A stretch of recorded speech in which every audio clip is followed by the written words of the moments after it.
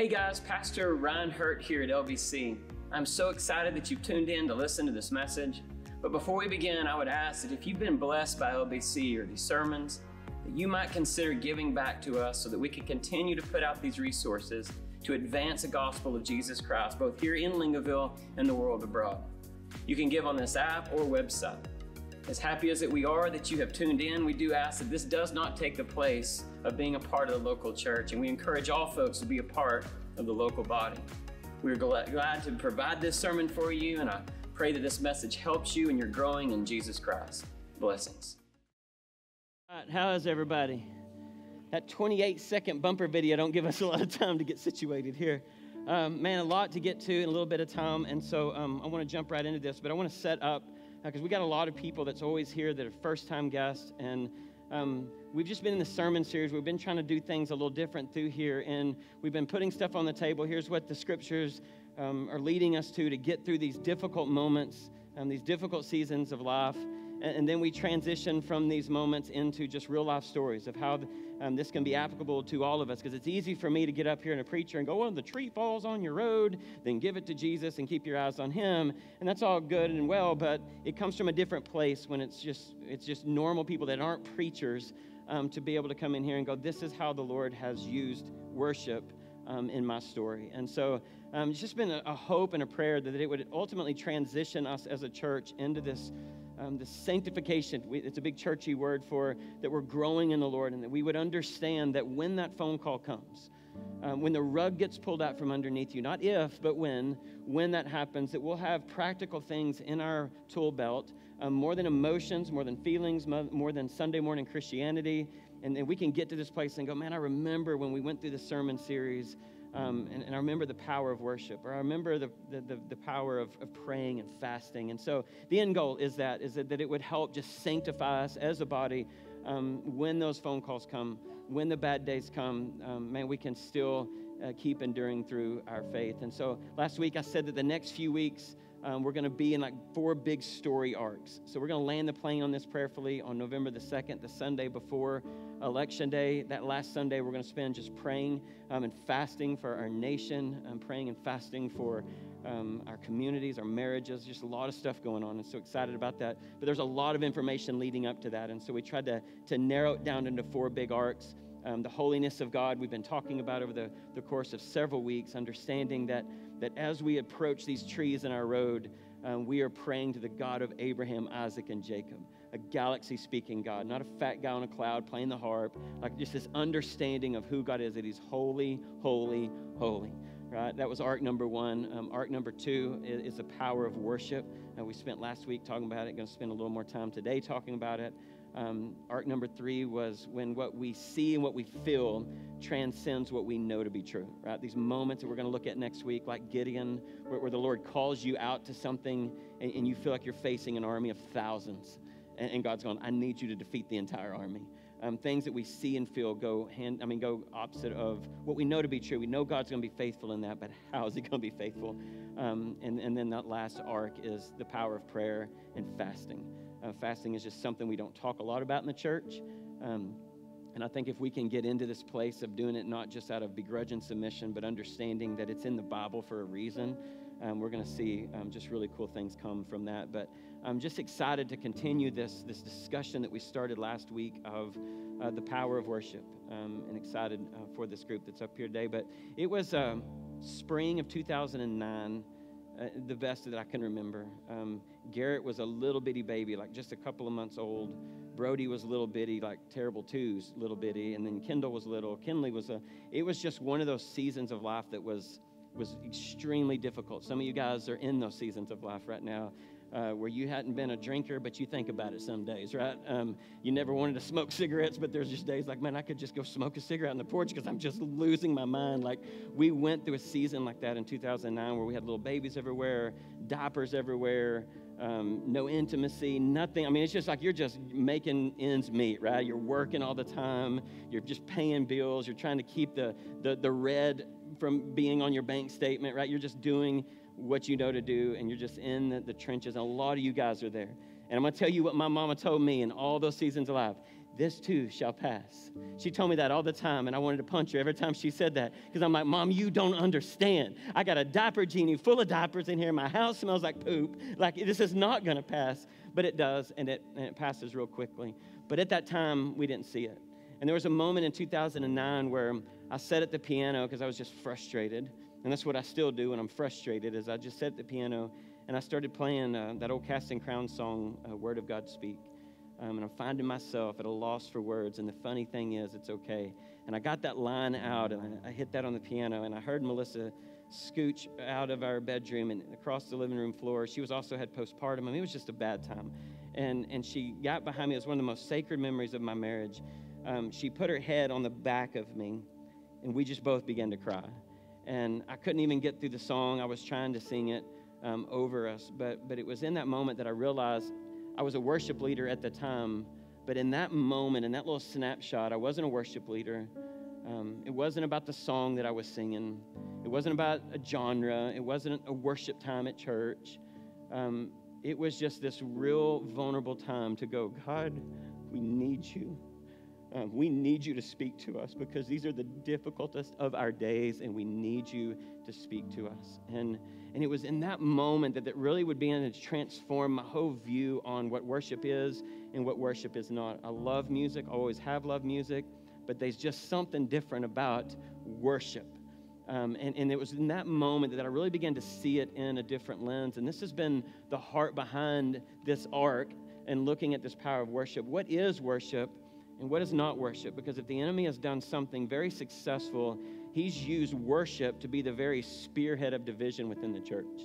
Not only division within the church, but what we're seeing even more dangerously in the Western world church is he's using worship to divide even our gatherings on a Sunday morning. And we know this to be true because when you think about church, there's worship and then there's the word. You know what I'm talking about? And we're either on both sides of the fence, on one side of the fence of that. So maybe you come in here and it's like, man, I just love listening to Haley and Kami sing, but when Ryan gets up there, I'm just sleeping the whole sermon, and I see y'all, for the record. And so maybe you're here, like you're in that place, like I just love the music. They sing in my favorite songs, and that's awesome. But some of y'all are here like, I don't like the music. It's too loud. I don't like rock and roll stuff. I just want to come hear the word. And the danger of that is that we've taken the very things that should coexist in the sermon together, and we've made it two different sermons, or we made it two different things in our gatherings. And so I saw this even last summer at a youth camp. We were at youth camp, and this happens everywhere. This wasn't no knock on the youth camp or our kids or anything, but worship started. All the kids bum rush the stage, and they're jumping up and down, and one year they're throwing water on everybody. I mean, it was awesome, and we were jumping up and down. Even Richard was jumping up and down. I mean, it's awesome. Like, we worshiping the Lord, and again, no knock on that. But it would get 5-6 songs into this deal. The worship leader prays, preacher comes out with the Bible, sets it on the podium, and everybody scatters like ants back to their seats. They go back to their seats, they're all talking. It takes 3 or 4 minutes to rein everybody in because now it's time for the word. And it saddened me. I just remember I went back to the cabin and I told Richard and Kelly and the youth leaders, I said, it's sad that the enemy has been so successful in taking the very thing that should prepare our hearts for what the word is going to speak into us, and we've made it two separate things. And I think even more dangerously, we made it about the music, and we made it about the songs, and we made it about the dude in skinny jeans that's singing all the songs, rather than seeing again that God has given us worship to coexist with the word. And we're going to talk about that here in a moment. And so this has been my heart behind this whole arc, is that we would see worship more than a song. We would see it more than a melody. We'd see it more than a hymn versus contemporary Christian music. But that we'd see it in the light of King Jehoshaphat, that it was a weapon that he used against an army. That we'd see it in the light of Joshua, that it was a battle cry as he marched around Jericho and shout a song of praise. That we'd see it like Nehemiah to go, man, look at what God did through me. And he was so rejoicing in that the people heard him from far away. That we would see it like Moses, and just, you got to the other side of the Red Sea and you're just like, God, you're awesome. You're just awesome. You did what only you could do in and through my story. And so the whole hope behind this discussion today is just that we would leave here sanctified, understanding worship, maybe in a different light than we've ever seen it here today. And I couldn't think of anybody better to have this conversation with than you guys. And mainly because I know you guys, not just because y'all sing and play music here, but I have the unique blessing of getting to see these folks when the lights aren't here, when you ain't here. It's 5:45 in the morning. I see Haley pushing her baby in here early in the morning. I see Kami putting on the altar her kids and her marriage to come in here and lead you guys in worship. I see a desire for prayer, just to ask God to show up. Like if y'all, I always say I wish that I could get like an undercover camera and show what goes into them leading you in song and praise. Like you'd be blown away at the time of prayer that has gone into this, the sacrifices that these guys have made. Morgan drug his little girls in here this morning, poor things. They were still trying to wake up. But just the sacrifices that these guys make. And they're not paid to do this. Right? They're doing this because they genuinely want to lead you to the throne. They genuinely want you to encounter Jesus. Like this is our heart. This is our prayer every single week, that we don't entertain you, but that you would encounter, that you would see just through the crack of the door the glory of God. And I'm just so pumped to have this conversation. I can only pray that it's half as good as it was the first service. We don't rehearse this, all right? So it's just like, hey, here's the questions, pray about it, and let's go have a conversation, all right? If we go a few minutes late, let us go a few minutes late. If you need to leave, always, man, we're always telling you, you can always check out anytime you want, but you can't plan this stuff out. And so, man, I'm just asking for that disclaimer, and then just asking the Holy Spirit to move in this moment. But with that said, we've got 3 questions that we're going to camp out on. Really, one of them is just for Morgan, so really 2 big questions that we're going to go around. And Haley, I'll start with you. But first question is this: how has worship helped you be the weapon that you've needed in a time of desperation and praise? Number 2, how has worship been the chainsaw against the tree that's in the road? And then the question that we're going to ask Morgan here in a little bit is for the person who's not musically inclined. So if you're that person right now and you're like, well, this has nothing to do with me because I'll never play a guitar, I'll never play the piano, I'm just a cow puncher out there. We got Morgan up here. He's going to speak into that. Like, what does that look like for the guy that doesn't play guitar? What can worship, how can I see worship different as a guy that doesn't know anything about music? And so, Haley, we'll start with you. How's worship helped you be the weapon? Well, first, I'm just super excited. I was telling Ryan just a couple of weeks ago, we have been like praying so hard as a team just in how we could express to you guys that this is so much more than us singing a song or more than a song service. We have been praying about that for months, and then all of a sudden Ryan has approached this topic, and I'm just so thankful to have this space. But before I can really answer that question as far as like, is it being a weapon to me, I just feel like the Lord all week long, I've battled him. I just want to answer the question, Lord, and he's like, nope, I want you to tell why why worship is that and what worship is. And so the easiest way for me to do that, I just remember being in shock and awe one day. I just decided to look up the definition of worship. This is a couple of years into me, the Lord calling me to lead. And so this is straight out of the Webster's dictionary. You can fact check me when you get home if you have a dictionary still. This is a definition of worship. It says to adore, honor, or show great extravagant respect for. It's an act of expressing admiration, reverence, or devotion to. And what I love about that is nothing in that definition says anything about music, says anything about song. And I think song is a great expression of our worship, and I wish we could camp out on that because there's so many different expressions of worship. But I just want us to wrap our mind around that this is something that we as a church have made it be about, is just at this time of just song. But that is just an expression. And just singing these songs up here, the reason the song is powerful is not because it's words on a screen. The reason it's powerful is because who is written about and these promises and these truths that are in these songs. And that's where the power, that's where the weapon comes from in, calling this time of worship, these songs, weapons. And so, one of my favorite scriptures about worship and what we've kind of just based our worship team around is Romans 12:1. And it says, therefore, brethren, by the mercies of God, present your bodies a holy and living sacrifice acceptable to God. This is your spiritual act of worship. So even in that, it says nothing about us opening our mouth and singing these songs. It's talking about us living in sacrifice, living and surrendering over our bodies, our minds, our hearts to the Lord. That is our spiritual service, our spiritual act of worship. And so I just think that's so powerful. And another scripture that the Lord showed me this week that I thought was so good is in Hebrews 12. I've never thought about this in the light of worship, but it's Hebrews 12:28 and 29. It says, therefore, since we receive a kingdom which cannot be shaken, let us show gratitude. Gratitude can be worship. Like, I just want us to open our eyes to, like, just forget about worship as right up here. I just want us to, for the rest of the time, to think about all these different avenues of what worship is. And that's a way that we can worship, is just being grateful to the Lord and grateful for the life that we live. And it goes on next to say, it says, by which we may offer to God. Offering, our sacrifice, our surrender. That is worship. And then it says next, it says, an acceptable service with reverence and awe. So us serving the Lord, you serving coffee outside, you greeting at the door, like all of these things can be worship. It doesn't just have to look like us singing this song. And what I love about that too is that's just the season of worship that I'm in right now. We talk about it all the time in our Sunday school time, is like, what does everybody's private worship look like outside of these four walls? And for me right now, worship is serving my kids, getting in the down and dirty. I just sucked out a nose 5 minutes before I walked up here on the stage. Like, I'm serving my kids, I'm serving my family. And moms out there, you are doing that, and the Lord sees that, and He honors that. He looks at that as worship, that you are glorifying Him through that, through taking care of your kids, through your selfless acts. Like, that is worship. And I just think that's so beautiful.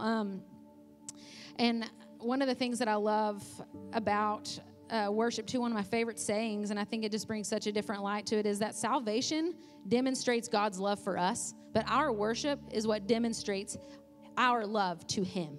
So anything that shows the Lord that you love Him, any thought, any action that brings Him glory, that is worship. And so the reason I want to talk about it in that light is because, and read that, even that definition, in that definition, there is nothing about me. There's not one thing in that definition that says anything about Haley, that says anything about what I can get, it's all about what I can do for the Lord, and it's all about the Lord. Like, I'm not going to honor and adore. It doesn't say honor, adore, show great, extravagant respect for, so that you can be seen. It doesn't say anything about that. It's all about the Lord. And I think there's just something so powerful, and that's how it's a weapon for me, is that it literally eliminates me from the equation. Worship eliminates me completely out of the equation and just points and puts the focus back on the Lord, and just being in awe of the Lord, just sitting in awe and devoting ourselves to Him. That's where it's a weapon, because ultimately the enemy is like out to make us be this selfish creature, and he wants us to think all about ourselves and our praise, and me getting glory, and me getting honor, and me getting just all these things for myself. And when we live in that mindset and we give into that, we're going to self-destruct. And that's what the enemy wants. Like, it doesn't even have to do anything. He's already won. He's already got me whenever I can give into that. But when we live our life in this surrender, and that's what I love. Ryan's been talking about these stories. He recapped on it this morning of Jehoshaphat and Joshua and Nehemiah. And I think that's how worship was their weapon, was that they lived in surrender. They were like, okay, Lord, we don't know what to do. This is kind of our game plan, but what do you want us to do? So they surrendered to the plan and the will of the Lord. And then not only that, but they obeyed. They're like, that really is crazy. I don't think that's going to work. I'm not going to send my worship leaders to the front line, or I'm not going to march around this city. That's not going to work. Like, they might have thought that, but they still obeyed and walked in obedience. And so I think that's where worship is a weapon. And I think also what I love about worship, and even through song expression too, worship takes the focus off of our situation and it puts the focus on the Savior. So that's what's so powerful about it too, is that it just, like I said, it just eliminates us from the equation. And I was thinking about this week, and I went on a tangent a little bit this morning. I'll try to keep it a little bit shorter. But Ryan talked about, when we're coming back to this question about it being a weapon, I was thinking weapons are cool. I have been living a life of weapons at my house with my 3-year-old son. Everything is a weapon. I mean, even like literally a hairpin, a bobby pin the other day, he was pretending it was a gun. He's like, pew, pew, pew, just shooting. So we have swords, we have bow and arrows, we have axes, we have guns, we have all the arsenal of weapons at our house. And so I'm like, that's really cool for offense like weapons are good for offense, but what about defense? And I think Wake even had that thought too, just back several weeks ago. He was fighting Callan, and it was like all of a sudden he was like, I need a shield. We've been watching Robin Hood, and so they have the shields, and so it's like, I need a shield. And in that moment, I'm like, dang, that's good. Like, I can have a weapon all day long and use it to fight, but if I don't have something to also protect my body with and protect myself with, like, I'm not going to be able to extinguish these fiery darts of the evil one that it talks about in Ephesians 6, and I want to read that, but I don't want to go too far in, but it just talks about putting on the armor of the Lord, and it's only effective if it's worn, and weapons are only effective if they're used. Like, what's the point of showing up to a gunfight and leaving the gun in the holster? Like, there's no point in doing that. It's the same for church. Like, and so all that to say, I've been thinking about that all this week of like, what if we just showed up to church and we grabbed our weapons, like we left our body armor and our weapons at the door, and we grabbed them as we came in, we put them on, we, flung our swords around and paraded around, but we walked back outside and all the bad guys are out there. The bad guys are out there and they're waiting for us, and we are only like utilizing this gift, this precious thing of worship in these four walls, but we're not utilizing it out here. Like, the bad guys are going to get us. That's what Wakey always says. The bad guys, I'm going to get the bad guys. But the bad guys are going to get us. They are. I mean, because the reality is this war is not against flesh and blood. It's against the principalities. It's against the darkness, the evil forces. And so those arrows, they're going to come. Like, it doesn't say if. I mean, it says the fiery darts of the evil one are coming our way. And I don't know about you, but I would much rather have a dinged up armor, because it's going to happen. Like, I'm still going to get banged up. I'm still going to get scratched. I'm still going to get hurt. We are still going to get hurt in this fight. But I would much rather get hurt with armor on than be totally destroyed by that arrow that just comes and pierces my heart without that shield, without that breastplate of righteousness, without the helmet of salvation, without the gospel of peace on my feet. Like, I would much rather do that. And so I think that is how it's helped me, Ryan, is just remembering that this time of worship, that worship itself is not a suggestion, that it is literally my lifeline. And I would not have ever survived any of the seasons that I've walked through without worship, whether that is song form, whether that is praying, whether that is fasting, whether that is reading my word, whether that is communing with friends that are lifting me up, whatever that looks like, I would not have made it, because worship is my power outlet. It connects me to the heart of the Father. That is my connection between me and Him. And not only that, but it's my protection against this really real enemy that's out there. Yeah, that's good. Good stuff. All right, Kami. Yeah. I said first service, I was like, okay, we can just go home now. Yeah. That was great.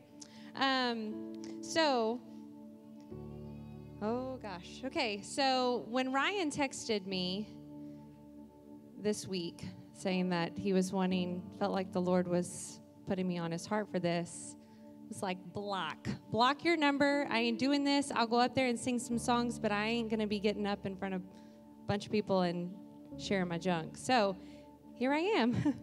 So when Ryan was asking these questions, my first thought was go surface level. Surface level. What are songs that I worship, form of song, that got me through hard times? Like, that's what I was thinking. And then the Lord was like, surface level ain't going to do nothing. So I don't know who needs to hear this. Surface level ain't going to get you nowhere. Go deeper. Surface level isn't where it's at. So I'm going deeper. So I'd had a couple of songs that specifically, when I think of worship and I think of how the Lord moved in my life, I have a couple of songs. And one of them was Nothing Else. We sing that here. It just talks about being completely broken and not wanting anything. So I was like, it put me in Kansas, which anybody that knows my testimony knows that Kansas was a hard time for me. That was when me and Robert were just married, and Robert was in a different season of life, who's my husband, if y'all don't know. He wasn't leading the way he was called to lead, and I just felt like I was in a desert, not being fed, just felt so lost. And so I'd got to a place where I remember singing Nothing Else just in a place of like, God, I need you. God, I don't want anything else. I just want you. And then fast forward to when I moved here, just a different season of life. And it brought up the song, Reason to Praise. Wow. Reason to Praise. And that put me in, when I was singing that song, me and Robert were singing that over our home. It was just, I was in the thick of depression, and that was kind of our just cry to try to get me out of, there's always a reason. I was in a desert, and you bring paradise from the deserts. And so I was trying to go through of like, those were the surface level answers of like, this song got me through this time, this song got me through this time. And the Lord kind of was just like, why? Like, why did those songs get you through there? And it was where I just kind of sat and just thought about it, and it was a time of complete surrender, which I think is so crazy.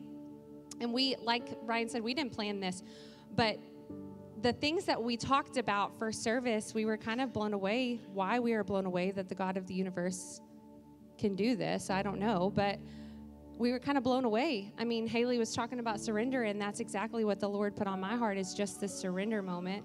And the verse that, a couple of verses is, the first one is Psalms 51, 16 and 17. And this is coming from David, and this is right after Nathan, his buddy, had came and called him out about an affair and called him out about all this stuff with Bathsheba.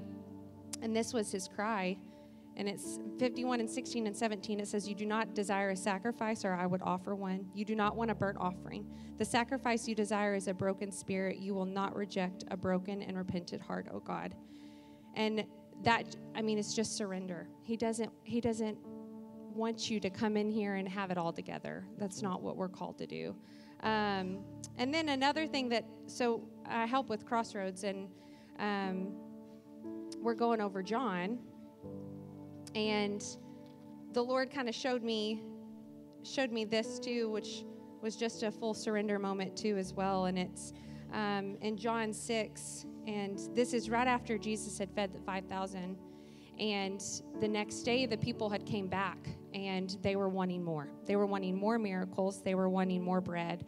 They were wanting to be fed. And Jesus pretty much told them, like, you're here because you want more food. Isn't that a bunch of Christians? We come to church for all of the entertainment. We come to church for all of the miracles. We come because we want a healing. Maybe it's in our marriage, and those are good things. We're coming to the right person. But are we coming to church to be entertained? When we come to church, are we looking at worship songs being like, that's not my jam. I don't think I'm going to worship to that. Well, good, because it's not about you. That song is not about you. They're not singing those songs for you. They're singing it for the Creator. And so when we take a look at that and we say, hey, worship isn't a time for us to be about us. It's a time for us to have the honor to be able to come before a God that created the stars, that we can stand in awe, that He wants a relationship with you, that we can sit there and be like, man, we get to praise you, and then we get to hear from you. Like, man, that's so good. But anyways, so the people are coming and they're wanting miracles, and some of them are getting upset. They're getting mad that He's not giving them bread. They're mad because He's not performing any more miracles. And Jesus looks to him, and it says, verse 66 says, at this point, many of His disciples turned away and deserted Him. Then Jesus turned to the 12 and asked, are you going to leave? No matter your season, no matter what you're facing, no matter the tree that's in your road, the Lord's asking, are you going to leave? Are you going to leave? And I thought it was so cool. The next part of it says, Simon Peter replied, Lord, to whom would we go? Yeah. Surrender. We get to a place, and that's what I think is so cool about worship, is we get to a place where we're like, it don't matter. It doesn't matter what life throws at us. Where else are we going to go? We can't find hope in anything else. All the things, I think all of the other disciples that left, they were so focused on everything else. They were so focused on the bread and what God could give that they forgot to keep the main thing, like Ryan preaches about all the time. We come for Jesus, not to be entertained. And so that's something that the Lord has shown me through worship is just being able to be in this complete surrender and being able to just bask in his goodness, be in awe of who he is, have that opportunity, that relationship with him. And in return, it's going to have an overflow. Other people are going to see that. And that's what we're here for, is just to stir others' hearts towards Jesus, you know? So That's good. That's good.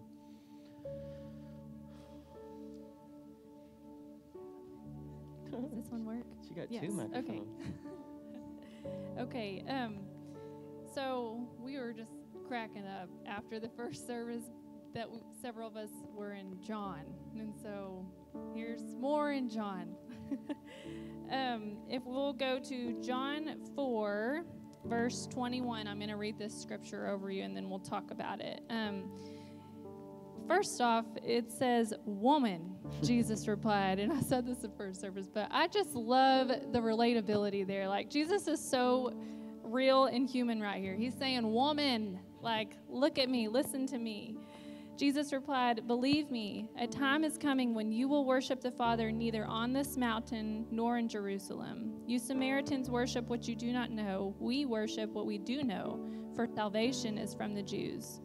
Yet a time is coming and has now come when the true worshipers will worship the Father in spirit and in truth, for they are the kind of worshipers the Father seeks. God is spirit, and his worshipers must worship in the spirit and in the truth." So if God is spirit, this is the truth. And this is where I've been in my season that I'm in right now, of just total awe that we have the freedom and the ability to read this truth every day. And so I think it's so cool that Ryan talked about, you know, how we have really separated time of worship in the church and time of the word, because it's very clear in this scripture that they are meant to be unified. They're used together. You can't do one without the other, because if you have spirit and no truth, you don't have understanding of the spirit.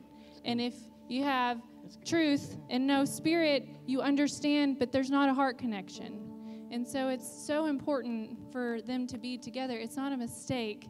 The churches all over the world have these two things, but it's us that have mistaken them as two separate things. And so I love that you focused in on that. And so something that I wanted to say also about the Word of God is that it takes obedience to open this up every single day. It takes making it a priority. And I know, trust me, I know that it is difficult sometimes to be in a season where you're reading this every day. And I know that we laugh at this, but I'm just telling you, like, I'll be the first one to admit that I have definitely done this in several times of my life, where I have literally closed my eyes and just opened the Word and been like, "Lord, I just need something. I just need something to read because I want to know you, God."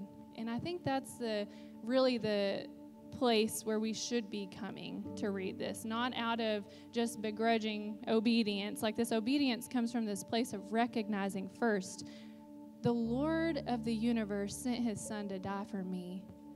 And through this recognition and this awe of this salvation, God, that you've given me, I want to know you. I want to be in relationship with you. That takes two. It takes us seeking the Lord, and it takes the Lord doing what he did through salvation, that we're able to seek him and come to him. And so that's just my little tidbit. Good. It's real good. Yeah, so it was comical in the first service. None of us talked before this, but she spoke on John 6 and John 4, and you can just turn half a page to John 5. But in John 5, Jesus was going to Jerusalem for a festival. He comes to the Pool of Bethesda, and the Pool of Bethesda is this pool where people come to be healed. There's an angel that comes and anoints these waters, and when he does, he stirs these waters, and it has anointing power, and whoever gets in the water is healed. So the Bible says in John 5 that there's these coverings, just to paint a picture of how many folks are there. It says a multitude of people are there to be healed by this water. Jesus comes up to it, and he sees this guy that's been laying there for 38 years. And And this guy, Jesus walks up to him and he says, do you want to be healed? As if to say, you've been here for 38 years. Why haven't you gotten the water? You know, do you like this? Because if you do, cool. But do you want to be healed? And the guy didn't say, yes, I want to be healed. He said, I can't get in the water. This poor guy, he's like, people get in front of me and I can't get into the water. So that's the place that I have found myself in time and time again. Whenever I come to church, and especially as pertains to worship, in my background and not understanding like why people express themselves in these strange ways to me at the time, and I come up with this, I want to be healed, but God, I can't. That guy's wearing his hat in a house of prayer. I want to be healed, God, but that guy's wearing shorts, or the preacher's covered in tattoos and has a beard, and I want to be healed, but there's just all these things that don't line up to me. And when I realized that I was worshiping the God of the universe, the seraphim wielding, galaxy speaking, Ruha breath breathing God, I realized that he could handle that guy's hat. He could handle that guy's tattoos. He could handle this. And when I realized that I was the guy at the pool of Bethesda, whenever he says, do you want to be healed? Because I come in here to get healed. Whenever I put myself in that guy's position and see that this guy can, and I believe what the scripture says, only then was I able to pick up my bed and walk. Like the guy at the pool of Bethesda. Whenever I quit focusing on the things around me, and I focused on who was asking me the question, God, I do want to be healed. Yes, I want to be healed. All that other stuff doesn't pertain to me. That's when I truly understood worship. That was how it was able to be a weapon in my life. Well, let me ask you this, because man, when I was praying through this panel of who I wanted up here, Morgan was put on my heart, because Morgan ultimately, minus the guitar singing part, he represents a large demographic of this church. Just rough. Just a man's man, right? I mean, it's easy for me to get up here and just everybody love Jesus. But like Morgan just represents so many in this church of just like, some of y'all you're not even real sure about all this. We're still kind of maybe you're even in a weird season of like, it's just weird. We sing weird songs. We talk about honey in the rock, and everybody stands up. Preacher preaches to this weird music in the background. Like, and maybe you're in that place. And I asked Morgan specifically this question because as Morgan's friend and not his pastor, I've watched him go from that guy to this guy. And it's just been one of the most rewarding things to see this dude just like when he's singing, I see the evidence that's before me. Like when he's singing that, you can just hear that coming from his heart, right? And so what would you say, Morgan, to the brother or sister that's here today that's like, that's completely checked out of this conversation because they don't play the guitar, they don't sing, they can't sit at the piano and play Word of God speak? We're hearing the surrender and obedience, but what does that look like for that person that's like, I'll never play music, so what does worship look like for me? What would you say to that? Man, whenever, just not very long ago, we'd be riding in the car and Kinsey would be playing worship music. I'd turn it off. Every time, hate it. It's corny, it's dumb, it repeats itself 27 times. I don't get it, Let's listen to something worth listening to. When I took the song out of it and just focused on the words, God, you're good, God, you're good, God, you're good, God, you're good. Yeah. The song don't matter. We're singing these praises, speaking these truths out. And I've been there and didn't understand worship and didn't want to, but it was finding that place, putting myself in the scripture, that guy at the pool of Bethesda, being like, I'm doing the same thing. I'm just making excuses. There's resistance from this enemy that's driving me away from surrender. And whenever I could find that place, finding just trotting out in the morning, in a jig line behind 10 guys, just, God, you created all this. I'm worshiping in that moment. That's why I do what I do for a living, because it's easy to see the evidence of the Lord. And I would just say, find that place. Find a pasture in West Texas where the sun's coming up and you're getting to trot out on a snorty colt and just bottle that and pertain it to every part of your life. And then I don't care who you are, how rough and tough you are, or if me and you have gotten a fist fight at Bar C back in the day, you will like the worship songs. Whenever it speaks to your life and God points your eyes on what we're singing about, you will like them. I love that. That's such a testimony to Brett Bills. My friend Brett Bills that's playing bass up here. Brett Bills came into this church like, I ain't doing this contemporary worship stuff. It is not for me. And just to see his growth in the Lord, he got to that place, and he said he just had this weird thing happen at family night. We were singing Only King Forever, and he's like, oh gosh, what's happening to my hands? You know, it's just like, he just like felt this connect to the Lord, and he realized in that moment that it wasn't about the song. I mean, he came from a real hard religious background, and I think that's the damage of so much of this. It is so hard to get under the fact that, I would say so far to say that music part of it is really the least of what true worship is. I mean, I sat next to that river in Colorado, and my phone wasn't connected to anything. It was dead.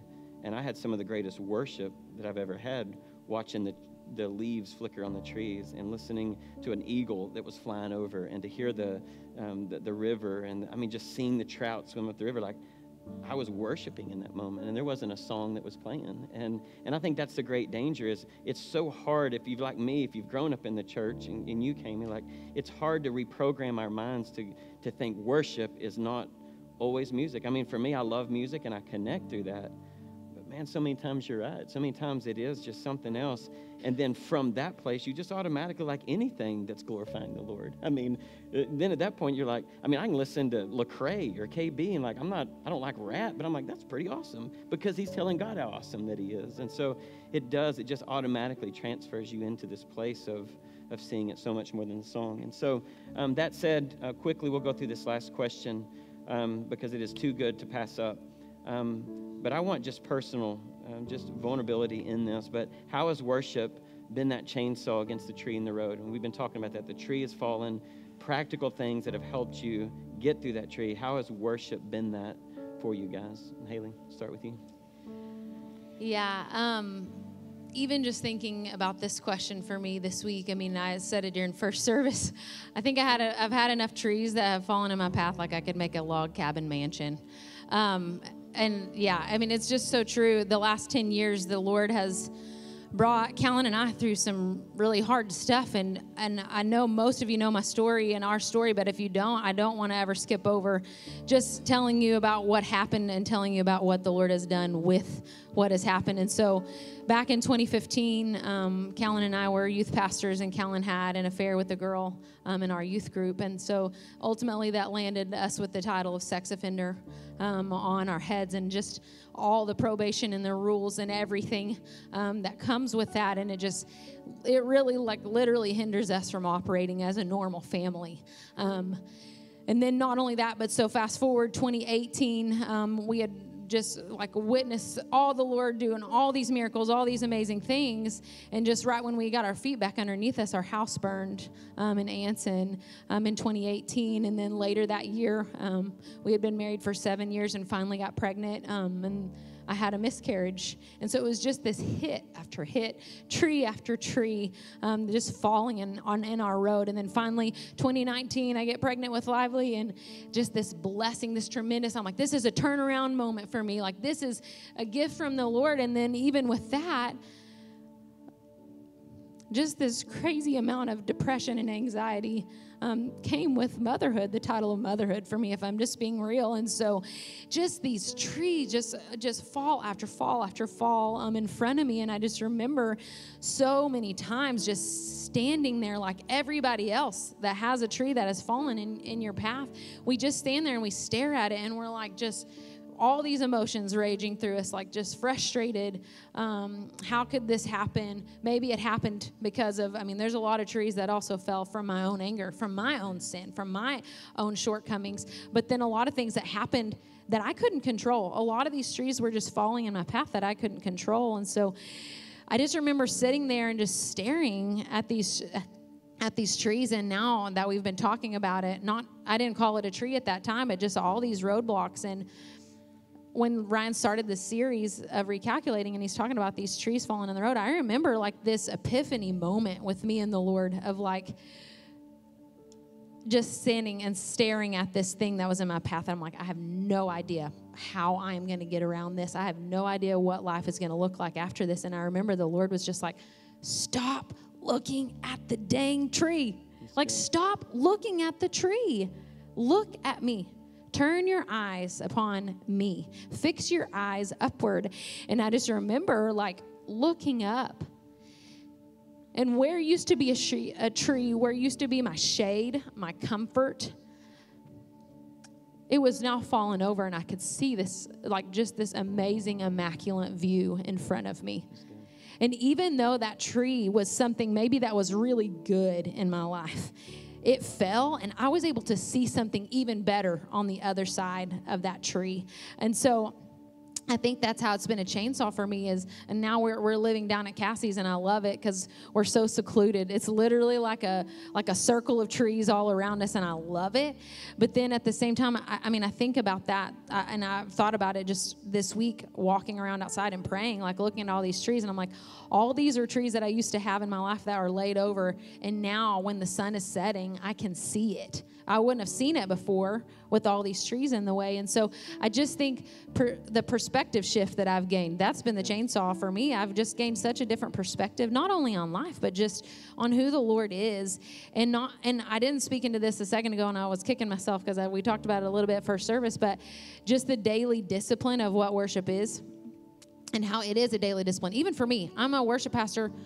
I am so passionate about worship. I am so passionate about the Lord, but there are a lot of days where I don't open my word, or I don't pray, or I don't, do all these things that I'm supposed to do. But it's a discipline. Like, it's like anything else. You're going to work out one time, you're not going to see any result. But the more you do it, the more you make it a part of your life, and this is just what I do, like, this is just who I am. Like, I am just created to do this, so I am just going to do this.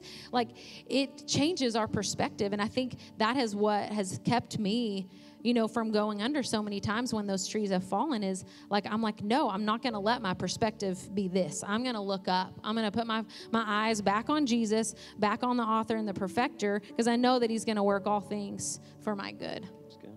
It's real good.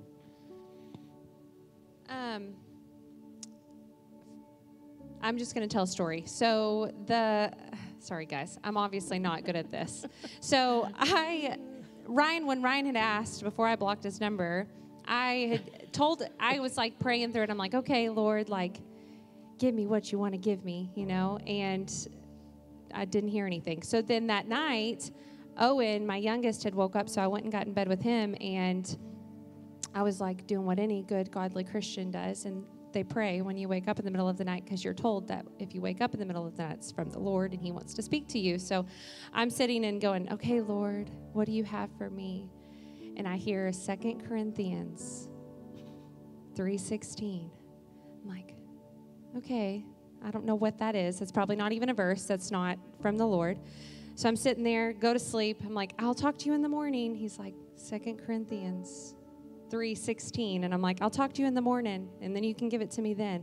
So I get in my quiet time the next morning, have my quiet time, and then the Lord is like, 2 Corinthians 3:16, read it. The God I'm like, voice. yeah, the God voice. Like, Alexa, shut that off.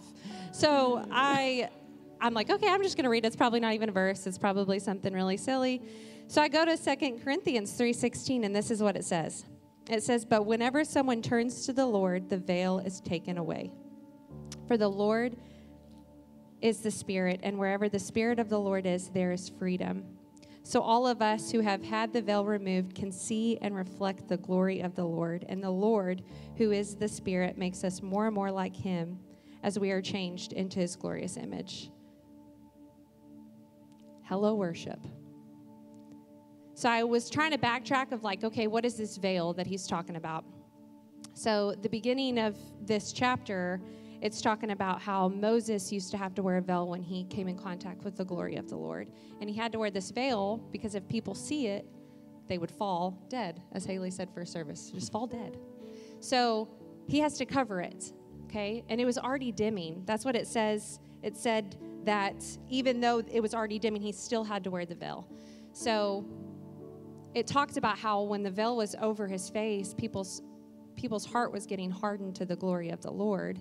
And I think it's so cool that you talked about that, because that's something that if we miss it, it's detrimental. We don't see just how powerful God is. If we don't look out and see that his glory is among all the earth, there's no distance. There's not a distance between us and his glory. It's all over the place. It's each person you come in contact with that is created that person is created by the Lord. So anyways, so it's talking about this veil, and it's talking about whenever it's taken off of our face, we can see the glory of the Lord, and there's freedom from that. And so I go back to, said first service, the vulnerability with that. I was on the way up here, me and my husband had gotten this knockout, drag-out fight last night, just being real honest. And so I'm sitting here like, okay, the Lord's like, okay, let's deal with this. And I'm like, no, it's fine, God, I'll just say what you have exactly. You showed me this 2 Corinthians 3:16, like, it's fine. And he's like, no, like, we're pulling it all out. Like, we're pulling it all out. We're being completely vulnerable, and we're emptying all this out. And so in the vulnerability, we see just the glory of the Lord, and we get to experience the glory of the Lord, and that veil's taken off. And that's something that I've been in prayer for. And then I told the worship team this morning that is something that when the Lord gave me that, like, as a church, as a congregation, that our veil will be taken off, and that we will see the glory of the Lord, and we will just stand in awe, and we'll experience freedom, because that's what happens with our testimonies. That's what happens whenever we're able to be vulnerable and we're emptying out everything we have during the worship songs, during the message, during invitation, when you're in the mountains, whenever you're driving in a car with screaming kids in the back, whether it's anything you're doing, when you're able to empty that out completely and just be vulnerable with the Lord, we're able to experience freedom, which isn't just like God. Moments that are mess, and we don't want to do it, and it's comfortable, like you said with that tree, it's comfortable to stay underneath that tree and that shade. But whenever we step out and we're vulnerable in that, the Lord's going to bless that, and he's going to say, hey, thank you for walking in obedience. Thank you for walking in obedience. So, vulnerability.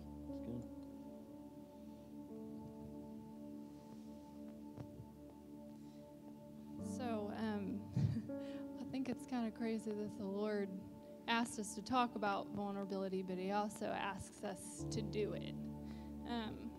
So I'm so grateful, first of all, just for a team and a body that displays this so well, and I hope that we'll keep on doing that, because it's so good for other people, too. It's so infectious. Vulnerability is an act of worship to the Father, but it's also an act of service to each other.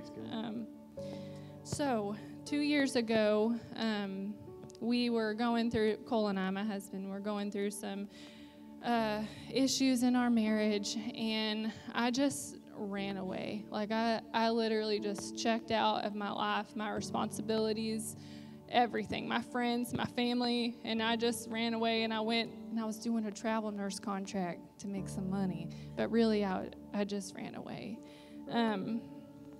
And while I was there, I just found myself in the middle of an affair. And I remember that night, like I had said, I would never, my whole relationship with my husband, I've known him since high school, I've said I would never. And I just found myself that night before the Lord asking him, how could I ever do this? How could I have ever done this? And how could you ever love me and receive me again? And thankfully, praise God, I was in the season of obedience to the word. And that doesn't promise you that sin isn't going to come. And if there's anything I want you to hear, I want you to hear that. Worship does not promise that sin will not be there. Worship just promises that you will be able to find God in the middle of it. And so I had opened up my word that night after all of that had happened. I was just on my face before God, and it was time to read my word again. And even in the middle of my sin, I was like, I know I need to do this. So I open up, and I'm in Jonah, which I don't know if you know the story of Jonah, but just was exactly what I was going through. I don't know why we're ever surprised by that, but I opened to Jonah 2, and I just want to read this prayer over you. It says, "In my distress I called to the Lord, and he answered me. From deep in the realm of the dead, I called for help, and you listened to my cry. You hurled me into the depths, into the very heart of the seas, and the currents swirled about me. All your waves and breakers swept over me. I said, I have been banished from your sight. Yet I will look again toward your holy temple. The engulfing waters threatened me. The deep surrounded me. Seaweed was wrapped around my head. To the roots of the mountains I sank down. The earth beneath me barred in forever. But you, Lord my God, brought my life up from the pit. When my life was ebbing away, I remembered you, Lord, and my prayer rose to you, to your holy temple. Those who cling to worthless idols turn away from God's love for them. But I, with shouts of grateful praise, will sacrifice to you. What I have vowed, I will make good. I will say, salvation comes from the Lord." So, just literally coming before the Lord in the middle of my sin, seeking his truth, and being able to come before him in this place of, God, I know, even in my darkest sin, God, I know I am still worthy of the salvation that you've gifted me, God. And from there, I will do anything. I will do anything. I will speak to whoever you want. I will give my time and my service in whatever way you ask. I will do something super scary like this, having to share all my junk to people that I don't know. God, I will do anything because I love you, because I'm in awe of you, because I adore you, God. This place, this altar of salvation is the place that I truly can do anything from, and so can you. The strength of the Lord goes before you. But it's just this daily reminder now for me. Praise the Lord. We are 2 years after that. We are now praising with shouts of joy. My husband and I have been redeemed in this season, and it's so good. And my joy really does come from that place of redemption. But I just realize now, the importance of this as a weapon, and how my daily obedience to it is my worship. And in that, we can overcome any tree that comes in our sight. So good. So good.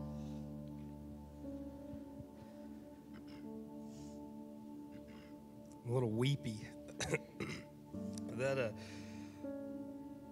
I'm so thankful for us. This connection that we've created as this worship team, and just everybody that's kind of a core of this church has really brought the old silly term kindred spirit to life. That we're able to battle with each other and commune in that way, and it's beautiful. But anyway, that has nothing to do with this. In my life, I've come to the realization that knowing and believing is very different than feeling and experiencing. For example, and I'm reading this because I don't want y'all to hear what I'm not saying. I want y'all to hear my heart behind this. We have to read the Bible to know what God says about us and to learn his character. We have to. There's no other way we can do it. But we cannot ignore the Zephaniah 3:14 song that he wants to sing over our life, and the relationship that he wants with us when our Bibles are closed. We can't let God die whenever we're not in our word. That's good. He wants a relationship with us. This picture right here on the screen was a moment for me that was pivotal in my understanding of worship. And I told them earlier, it's kind of funny because I was singing the same song that I sang this morning, Evidence, and it looks like I was wearing the same hat and the same shirt and probably the same pants.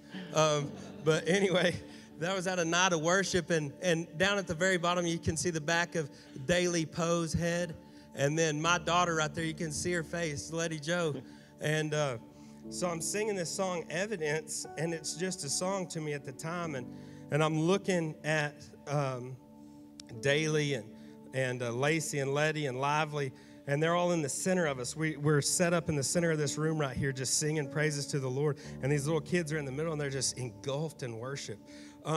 And like my daughter right there, her hands lifted up towards heaven. And I told the first service, like, we're not hand raisers. Like, we didn't teach her to do that. We don't do that. And she's just, her eyes are closed. Nothing's going on around her, except she's holding hands with her Creator. And in this picture, you can't really tell, thankfully, but I'm bawling my eyes out at just what I'm witnessing, singing about this evidence that I'm getting to experience. And it was in that moment, watching those little girls with their hands reached to heaven, that God was holding me in his arms, Jesus wiping my tears away, and the Holy Spirit whispering in my ear, "You're welcome." It crashed me. I mean, just completely wrecked me.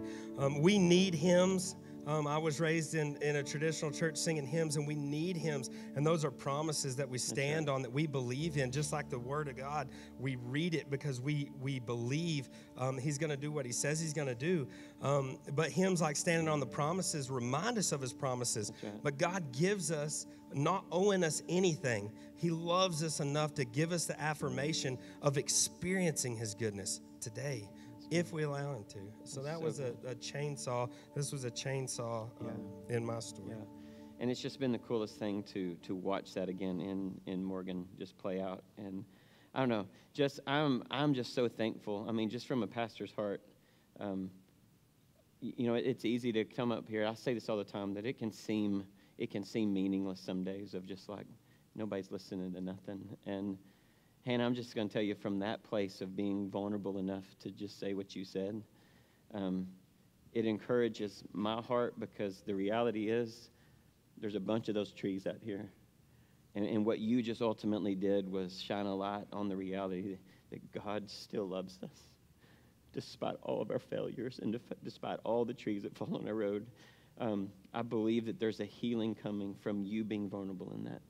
And I can't thank you enough, because that's us. I mean, this is why we plaster it everywhere. We want you to be able to come in here as you are and know that God will meet you right where you're at. And I'm just so thankful for the vulnerability for all of y'all, that we haven't created an environment where we're in here just like, we got all of our crap together and everything's great, but that we can come up here and go, I fought with my husband on the way out of church. Which, side note, that's why you sleep in a camper on Saturday nights. That's why I do that. But that we've just created a space to go, look, I'm not up here trying to be someone that I'm not. And I can say that about everyone that stands on the stage.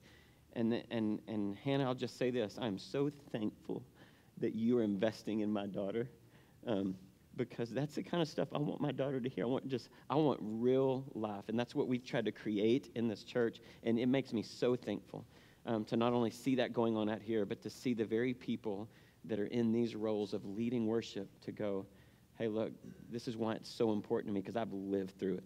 I've been in the dark night of my soul, and all I had was opening my word and worshiping him in that moment. And so just so thankful for you guys. Can we give these guys a big hand? So thankful. Here's how we're going to end this service. I never want to not give an invitation for those that have never put their trust and faith in Jesus. Here's the reality of every story that's on this stage. We can stand in this place because we have the Holy Spirit in us, right? We have the Holy Spirit in us because we have given our life and we put our trust and faith in Jesus Christ. We have called upon the name of the Lord Jesus, and because of that, we've been empowered by the Holy Spirit. If you've never made that decision to follow Jesus, it is that simple. John 3:16 says, "For God so loved the world that he gave his only Son, that who would ever believe in him shall not perish but have everlasting life." Romans 10 says that all who call upon the name of the Lord Jesus will be saved. I'm going to tell you, the greatest decision that you'll ever make in your life is that gift of salvation. Hannah's right. Sometimes that's all we have in those moments that the tree falls upon the road. To go, look, I may lose everything in my life, but I know I still got Jesus. And if you've never made Jesus the Lord of your life, you've never called upon the name of the Lord Jesus, I'm going to ask the prayer team to come down front. There's going to be some men and women that want to have a prayer, have a conversation with you.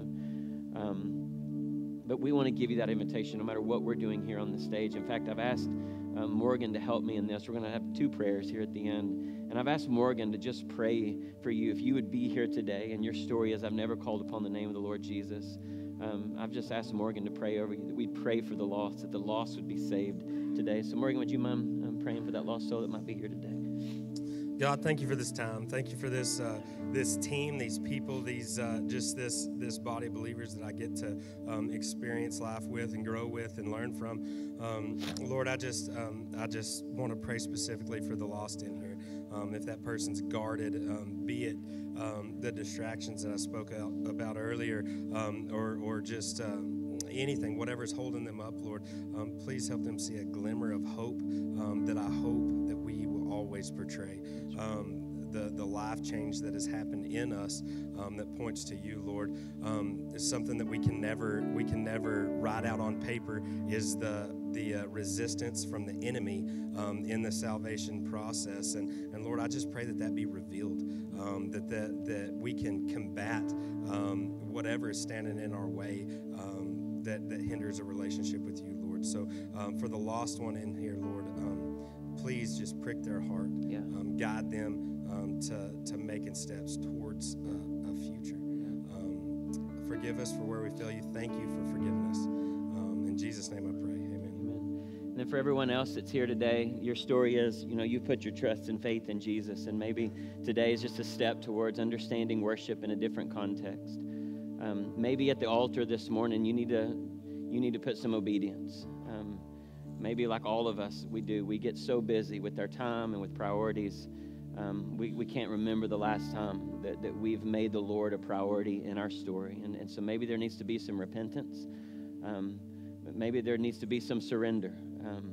I'm a fool to think that Hannah's the only one that's got the courage to come up here and go, this has been my story. And I'm giving everything to you, God. Maybe some sin needs to be laid on the altar as we worship Him this morning, to just get to this place open-handed, to go, God, I'll do anything, as Hannah said, I'll do anything. And maybe that needs to happen in someone's story today. We just want this time of worship, again, to be more than just a song, but it would be a moment in our story as born-again believers, to be able to find ourselves seeing worship maybe in a different context. We'd spend time seeking the Lord, asking the Lord to reveal our hearts to us and laying that stuff down before Him, and that we'd leave here a little different than when we got here this morning. But we're going to pray, and we're going to sing, and we're going to see what the Lord's up to in this moment. Father, we love you so much, and I thank you for who you are. God, I thank you for the blessing of worship. Lord, I thank you for the song that you do sing over us in Zephaniah 3, that you tell us that, Lord, and I'm so thankful for that, Lord. I personally want to hear that song all the days of my life. I wake up in the morning and I go to bed at night wanting to hear that song that you're singing over us, Lord. And I just pray that in a supernatural, Holy Spirit way, we would hear that song over us today, Lord. More than a melody, more than a tune, more than a genre, God, that we would hear the Spirit of the living God singing over us here today, Father, that you would sing into our hearts, that you would sing into our weariness, God, that you would sing into our sin, Lord, that you would expose hearts. God, that we would see this so much more than the songs that we sing, Lord. And God, on behalf of the church, I repent of what we so often make things in the church. It's so out of the lane and where you designed it to be, Father. And so, Father, we repent of that, and we turn to you, and we fix our eyes on you. And we pray that as we worship you, Lord, more than reading words on a screen, God, that you would speak to us. So, Holy Spirit, we're asking you to come in this moment. Every soul, every person that sits in the seats of this building, Lord, we know that every story is different, yet we're all the same, Lord. We need a word from you, Father. And so I pray that you would speak to us as we worship you. God, as our hands are before you, wide open, whatever you have for us. Holy Spirit, would you come? Holy Spirit, would you do what only you can do, Father? We love you, we praise you, and we thank you. And we ask all this in Jesus' name.